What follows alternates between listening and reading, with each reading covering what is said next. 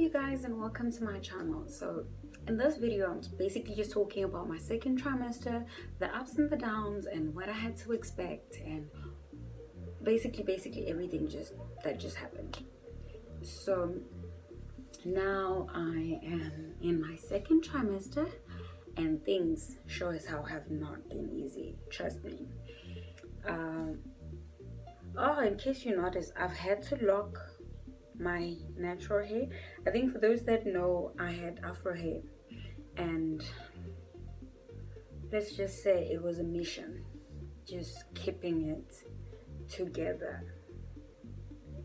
So I started looking more like a hobo than an actual girl.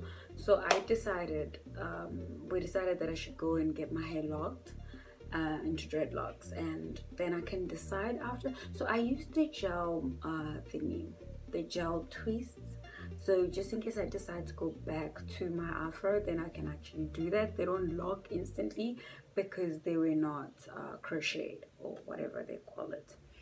So yeah, here I just did what do you call it, a halo braid, and then I just like put it up there just so I can try and look a bit normal. And I don't have any makeup, but I just thought maybe I should just put on some lipstick, lip gloss, just so I can look like a girl. Okay, because lately I have not been looking very much like a girl. But anyway, so second trimester drama. If you guys, okay, you obviously didn't know this, but I went into preterm labor at 28 weeks. No, what am I talking about? I went into preterm labor at 25 weeks. So basically what happened was I suddenly got so sick. I didn't know what was wrong. We went to the hospital, and it was in the middle of the night. I think like it was around 12 midnight.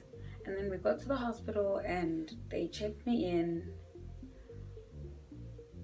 Like, we went to the one side of the hospital where I was, because I was moved hospitals according to the case like 3 times. Now I'm at the third and final hospital. So I was still at the second hospital, and when I got there in the middle of the night, like I'm in pain, and the nurse looked at me and looked at Feli and went, "She's in labor. You need to rush her over to the third hospital." This is South Africa, guys, so don't be out here asking, why didn't the ambulance take her and all that stuff. Here you go yourself. You will take yourself to the labor ward. So we went off from Tshwane to Steve Biko, but luckily they have a tunnel that like goes from one hospital to the other. So we went from Tshwane to Steve Biko, and then I got to Steve Biko, I got checked in, and they were like, okay, she's in preterm labor. And there was all the doctors were in theater, and the nurse was panicking because I was screaming, guys. I was in so much pain, and I felt like this baby was coming. So the nurse was panicking, and it was the most nicest, the most humble nurse I've ever met, but she was really super nice. And she tried to calm me down as much as she possibly can, and she was trying to talk to me about, you know, the survival rate. Like, okay, listen, don't stress too much. If this baby comes, we've saved babies smaller than yours and all of that stuff, so this baby stands a chance at, you know, life and all of that stuff. And then she gave me pain medication, which didn't really help instantly, but kind of helped ease the pain a bit. It was all just happening to me, and I was losing focus. I didn't really want to pay attention to what was happening around me. All my attention was here. All my attention was, Lord, let this child leave. Like, for this child I prayed for. You cannot take this from me. You understand? It was that I fear, I had faith, I had all mixed emotions, just like everything was just happening. And then the doctors came, I think an hour or two later. Oh yeah, they did put me on a CTG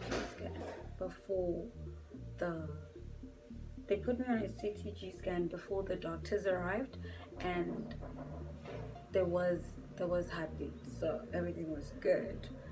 And then the doctor came, checked me, did a scan, and then he was like, you have really bad contractions, but the baby is okay, and the baby is small because you're small, and it was just all of that.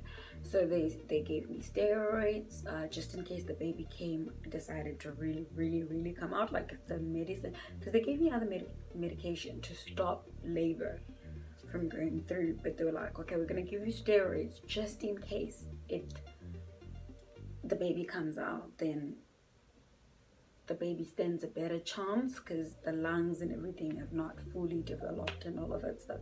So it was really a scary feeling. And then after that, I was discharged.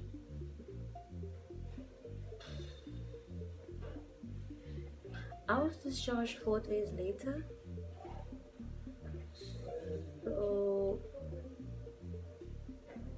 yeah, I was discharged like 4 days later, and I was better, and I went about my life. But I think since that day, it has always been like, I've always really been scared of what's gonna happen with the baby, what's gonna happen with the pregnancy. Is everything gonna be gonna be okay until the end? And now I'm panicking also because I've been moved to Steve Biko Hospital, so like my case must be one of the bad ones, or like it's a very risky pregnancy and all of that. So a lot of things went through my mind, but I had a lot of faith, so I decided to just stay on that lane, focus on that, how much faith I had and all the stuff and the support I had. So that was the drama in my second trimester. And the sickness, I kid you not, all the morning sickness I have in the second trimester, the gods must be crazy. If I say it was okay, I would be downplaying it. Like, okay is an understatement. I would cry every day.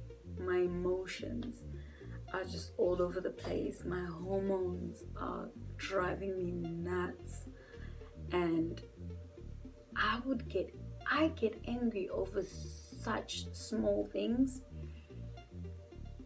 And poor Velisham, he doesn't even understand what's going on. He doesn't understand the whole concept of hormones and whatever. And now he's just like in the deep sea with it. He's like little Nemo, and I'm that shark. And every day I'm at him, like I'm on him every day. But he's been a real chap about it. It's my hormones, you guys. It's not been funny. I've been really sick. I have migraines. I'm throwing up. I'm very emotional. I cry every day, sometimes for no reason, and it's just how it is. And sometimes you'll be like, why are you crying? What's wrong? What did I do? And I can't say anything because he didn't do anything, and I don't know why I'm crying, but I'm just crying. So it's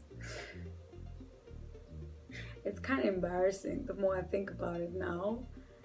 And oh yeah, my feet are swelling in the second trimester. They didn't swell in the first trimester, so I'm kind of having swollen feet lately. But I move around. I tend to move around, and then I get swollen feet, or if I'm sitting down I get swollen feet. Like now I'm probably gonna have some, but like, yeah, I will elevate my legs just as soon as I finish with this video, so I should be fine. So basically the second trimester doesn't have a lot. I can't go into my favorite foods because I don't have any. And this second trimester, this baby is obviously small because it's surviving on toast, dry toast most of the time, and water and orange juice, and every now and then I try to force myself to have whole grain flakes, but that doesn't always end very well because it ends up like coming back out. Almost every food that I eat ends up coming back out, so I'm trying not to force a lot of food that I know is gonna come back out because it really hurts when you like throw up. So I just try and stick to what I can eat. Oh, the other thing I actually eat is Indomie noodles. I'm not sure if you know them, but they're from West Africa and they've got just a little bit of chili. Well, they have a lot of chili, but I just put a little bit from that sachet. So that's basically some of the things that I've been managing to eat, and I'm drinking a lot of milk. So a lot of water, a lot of milk. That reminds me, yeah, I haven't been drinking my water since I started this video, and I'm trying my best to drink water every 10 minutes of my day, except for at night, because then otherwise you can't sleep with pee. So yeah, that's pretty much it. My second trimester doesn't have a lot because I'm always constantly sick. Constantly sick. Like there's a lot that I can't do because of being sick all the time. So yeah, that's about it. So my second trimester isn't really that much of a big deal because it's a whole mess, and yeah, my belly has grown, but apparently it's not as big as it should be. So it's this dress just makes everything look big and flumpy, and my boobs have grown a bit. But yeah, the belly it has grown very much. Like I'm getting used to it being here. You know, it's kind of weird knowing that you are this very small person, small body, no belly, and all of a sudden, boom, you got that. And it's unbelievable because you always have to remind yourself, like, oh yeah, I'm pregnant. Like whenever we go out and there's an activity to do and I forget I'm pregnant, and then I have to be reminded that I'm pregnant. It's never fun because now everyone gets to do fun things. Everyone except for me.